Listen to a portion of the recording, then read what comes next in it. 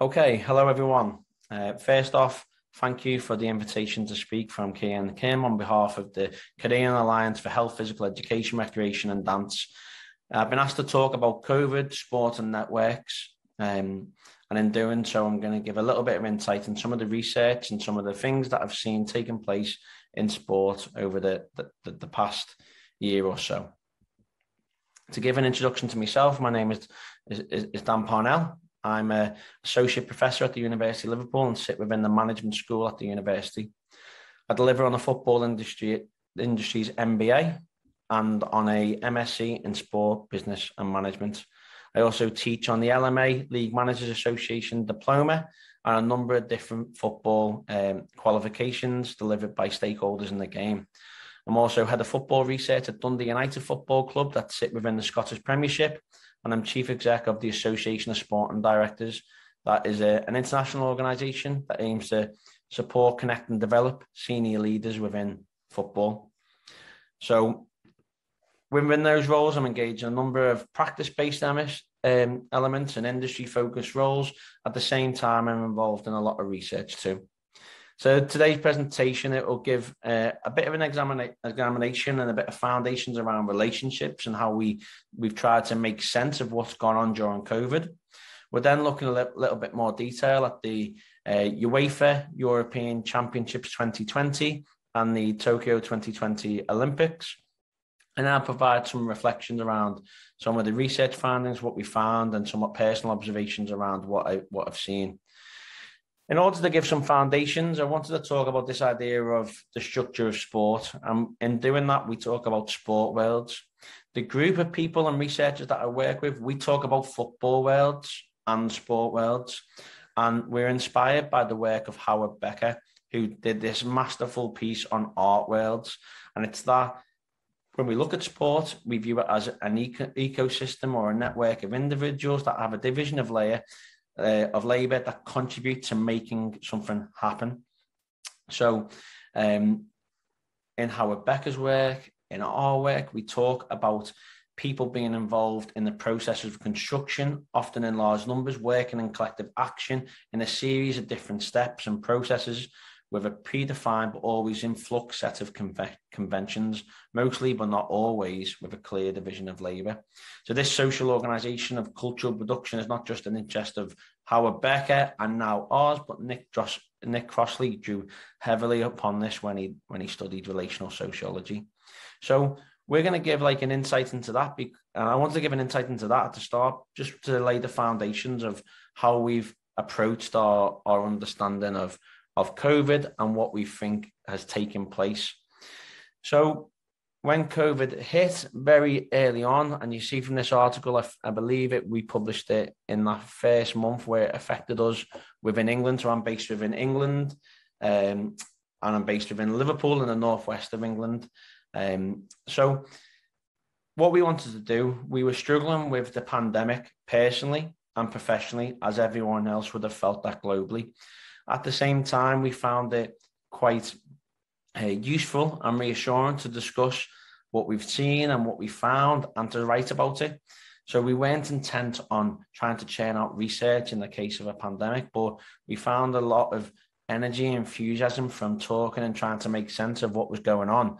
And we're working with our colleagues. And as you all know, when you collaborate with people, there's a lot of benefits from working together, because you don't just talk about research, you talk about personal and professional stuff, and it helps you help make sense of what was going on. So we wrote about COVID and networks and sport with a particular focus on what was going on with events, and particularly mega events. As part of that, we wanted to look at, I want to give a little bit of context of what's gone on with sport. So we've seen a proliferation of new content built in multi-million-pound TV broadcasting deals. Why is this important? Because sport contains a lot of money. That means there's a lot of stakeholders that want a return on that investment. There's been a lot of live broadcasts. There's been an increased prevalence in pay-per-view opportunities. Football itself, so football is my main sport, is broadcast in over 200 countries, and it's a multi-billion pound global audience. Okay. And there's also been new technologies that have swept sport to capture new audiences. And that kind of set some of the scene of what was going on as I would say, the pandemic hit. When we look at society, we need to recognize that it is globalized, networked, and interdependent. And we've all seen this in sport and away from sport, and how the pandemic and various lockdowns, travel restrictions have actually impacted not just our sport, but our way of life. It's thrown up huge challenges. In the absence of any drug or vaccine at that time, we needed to reduce any burden on the health systems that operated within our regions and within our countries. So mass gatherings and gatherings in sport under the threat of the virus was potentially had this super spreader potential. So the 2020 Summer Olympics and the Euro 2020 Championships were two such events. But we were also conscious of what went on the ground, those grassroots or community gatherings. These were the things that interested us at the start of lockdown through to now. So what were the responses to COVID? So we've seen cancelled or suspended events. We've seen social distant measures, travel restrictions, quarantines, even changes in funeral services and just to reduce crowd sizes. And we've also seen, or what should have seen, is clear communication from national and international health authorities to ensure that verified information and that fake news does not get out to prevent rumours and panic. Now, in all but the final point that I made, I think we've had various levels of progress and situations. Within the UK at the minute, we've got an easing of social distancing, an easing on travel restrictions and quarantine and testing. And we seem to be coming out of this situation in a positive position. However, we're very aware that there's been a real absence of clear decision-making at the top of our government. You will have your own experiences from the countries in which you reside on the effectiveness of your government's decision-making, sport decision-making, and then what consequence that's had on your communities. But undoubtedly, people who watch this presentation have been personally affected by COVID and may have lost loved ones, and it's been an extremely challenging and tough time. Anyone that has had COVID will have experienced the challenges that it presents. So when we looked at this in March 2020, we had an event ahead of us, and now the event was the European Championships in 2020. Now the fixtures were meant to celebrate the Eurozone. Now, despite this, the UK government were on the way to leaving the Eurozone, which you will have heard about Brexit, undoubtedly. However, the tournament was, I think it was the 16th competition in its 60th year. It was a celebration of free movement across the Eurozone, and it was meant to not only celebrate the fact that we had lots of fantastic different countries in Europe and to create travel and enterprise, it was also to reduce the financial risk on any one nation hosting a mega event. However, this biggest strength that it had at the start of the tournament in a pandemic became its Achilles heel and its biggest weakness. So during any pandemic, clearly there needs to be reduced travel to ease the burden and reduce the risk of placing increased infections and an increased burden on local health services. So viruses and outbreaks have happened before, and we've operated our sport events during this time. So we've had the influenza pandemic during the Vancouver 2010 Winter Olympics and 2010 FIFA World Cup in South Africa. We've had the Ebola virus, the Zika virus, and all these events have been delivered successfully, despite the general public health outcomes associated with mega events. And while we view mega events as generally being a positive thing and healthy event, the reality is that we also have a couple of negative health consequences of having these events. So FIFA for the Brazil World Cup made the government change national legislation to allow alcohol and Budweiser to be served within stadiums, which would be viewed as a negative health change. And there's also the transmission of sexually transmitted infections that always rise in the regions that events take place. So clearly, if there's a virus, any transfer of people is a real risk for any host nation. The question that challenged those decision makers was to postpone or not. Now, the Euro 2020 Championships was a networked competition, so it created a huge problem. There was much critique on the delay of the Olympic Games, and the chair of the IOC, the president of the IOC, came out and said, there is no plan B. We will go ahead with the Summer Olympics in 2020. Now, clearly on reflection, we know that that did not take place, and that was the same approach he took this year. However, on the 13th of March in 2020, all football authorities postponed elite football. First, they postponed it until the 3rd of April, then the 30th of April, then it was indefinitely. Other events within the UK took place.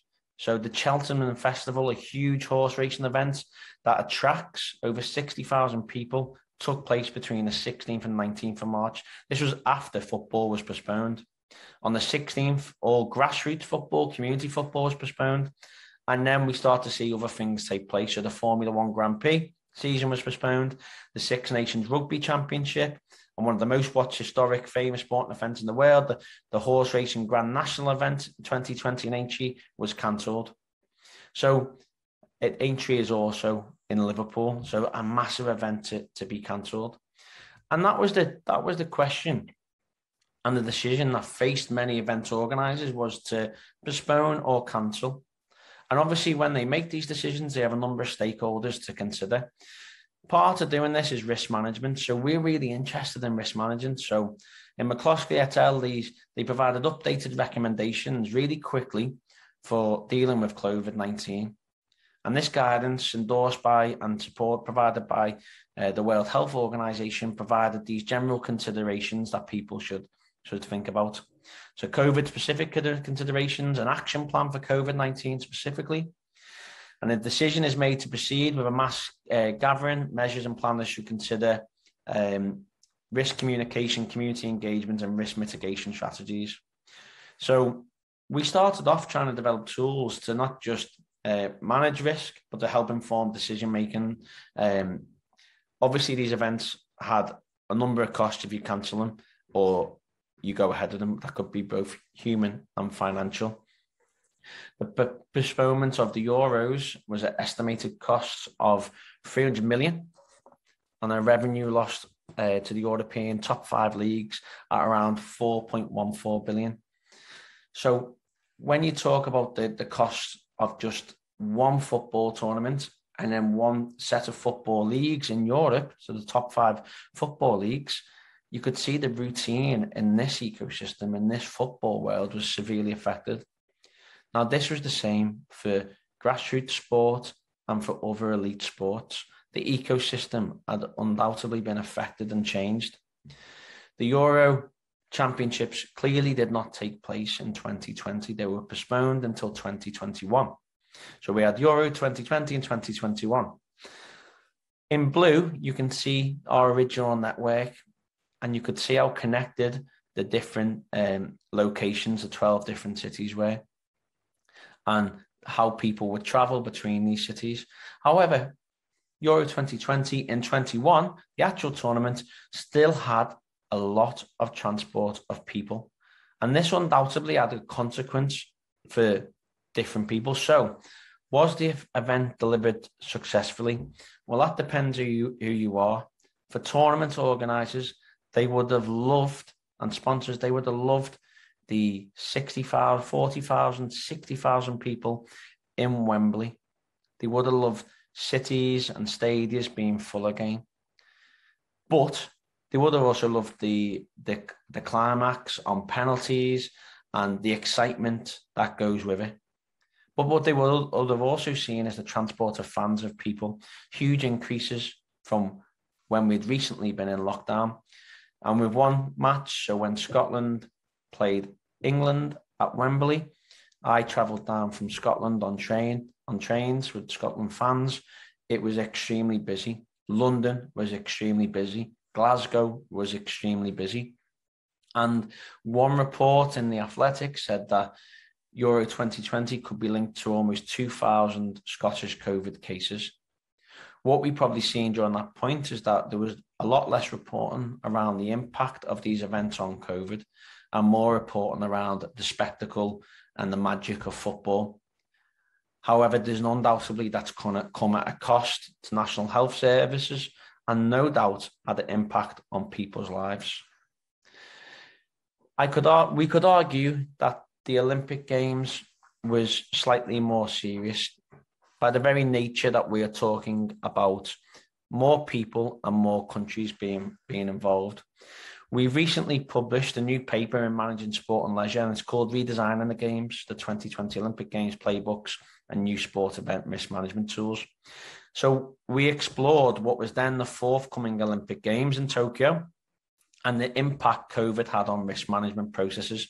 And in doing this, we look back to some of the events that have been staged throughout the mid and late 2020 and early 21 to see what kind of emerging practices we might identify in terms of risk management and safety. So in the paper itself, we've tried to provide some emerging lessons around risk management. So when we looked at some of these events, and here's just a selection of different events between January, March 2021. We've had different strategies such as closed doors and periods with no spectators or only a few spectators. So we might have a football ground that can host 40,000 people, but only 2,000 people have been allowed in. We've seen handball championships behind closed doors. We've seen 30% stadium capacities for the Super Bowl, 25,000 people in for the Super Bowl and the 65,000 people stadium. We've seen the Australia Open that changed during that period, and then we've seen the Nordic World Ski Championships behind closed doors. So events have been affected in many different ways. So to provide some concluding thoughts, and I recommend picking up the paper that is open access, is the financial and economic fallout from COVID-19 on professional and mass participation sport could be catastrophic. And I don't think we totally know what impact that has had yet. Making use of technology has been central to develop and protecting commercial revenue, but also the safety of people entering tournaments. The foundation of sport will be and has been tested. However, we will need to reflect on this more and what we've done, the decisions that we've made in the future before we can come to any genuine conclusions. Capitalising on the change in values, demands and taste and preferences provides an opportunity for new innovations to bring in different types of revenues. So when you're in a sports club, professional sports club, and you can't bring fans to your ground, then you need to think of different strategies to engage your fans and customers. And we're probably the state of play I would describe as that is COVID mitigated rather than COVID safe. And whilst I feel a little bit safer now, we're very aware that COVID is alive and it is real.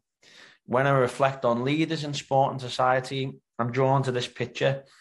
And the pictures of during the Second World War, the soldiers would carry donkeys. And it's not because they loved the donkeys or they wanted to rest their legs.